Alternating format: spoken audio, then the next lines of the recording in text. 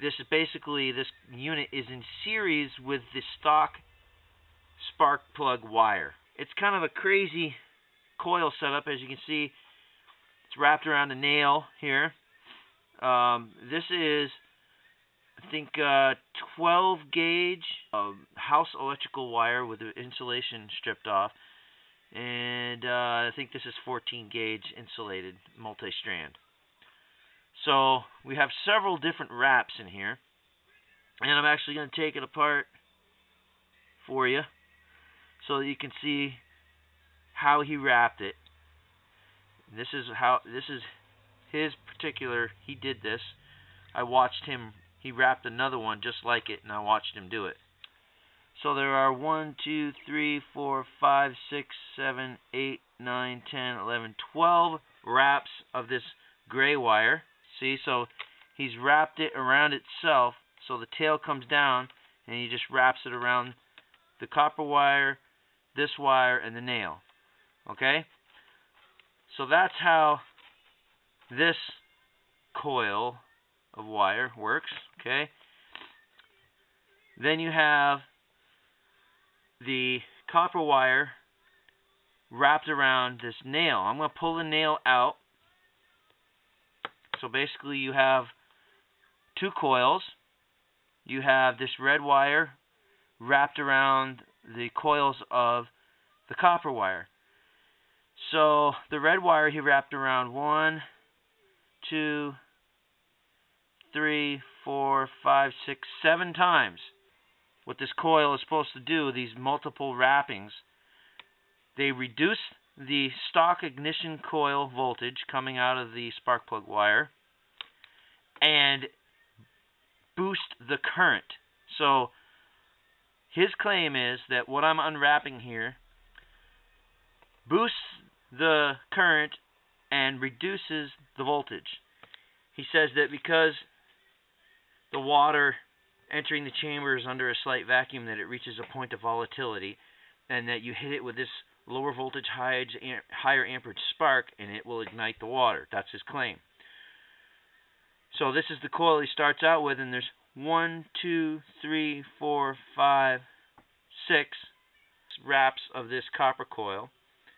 And then this red wire was wrapped around, as I counted for you earlier, around this.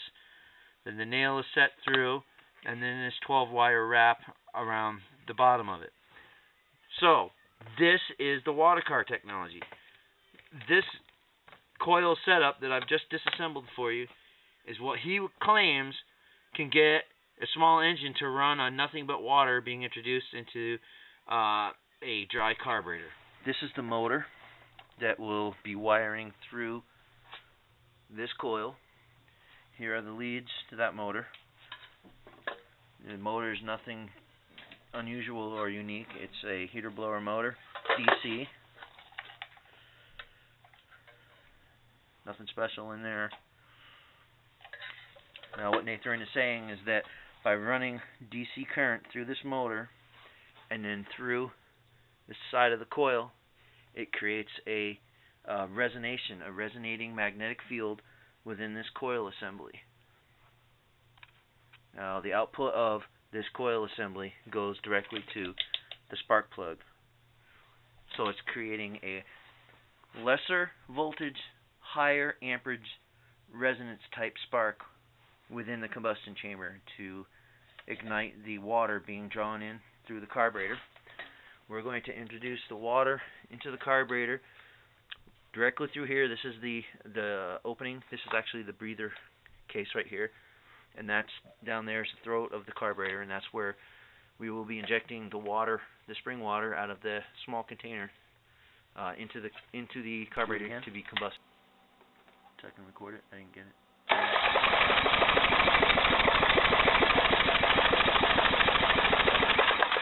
Regular spark. And here we've taken the cover off so you can see this is the stock ignition system. So we had took the cover off so you can see it. Nothing special here, just your coil and everything else that comes stock with these. And then of course is the modified amperage booster, is what I guess you could refer it to.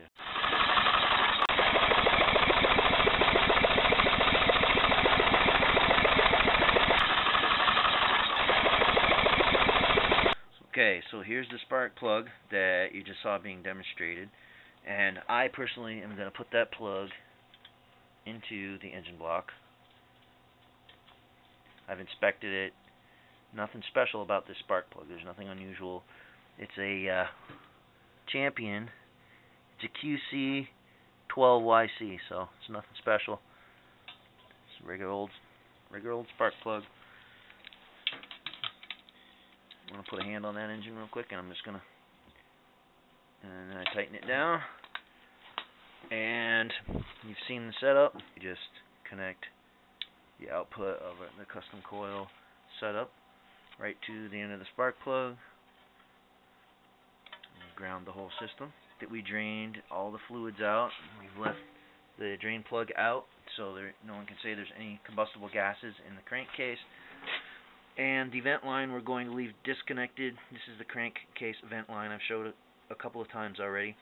We are going to leave that disconnected from the carburetor venturi, so there can be no connection between the crankcase ventilation and the intake of the engine.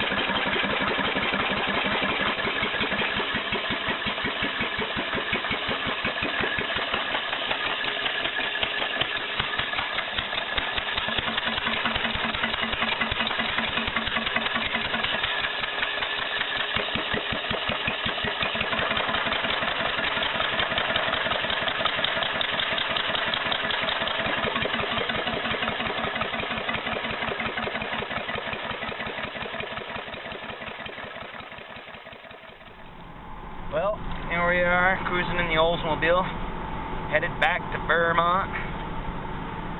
And let's see, I've been on the road now for 19 hours. It's well, so far I've driven 916 miles, and that's just one way. Long trip to verify this claim, and look at me, I'm exhausted. I've gotten like maybe 1 hour of sleep this whole weekend, but it was worth making the trip down there.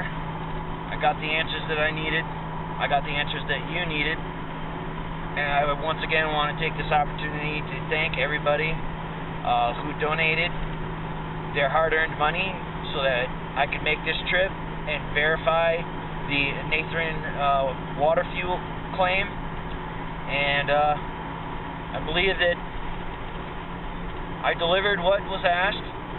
Mission accomplished.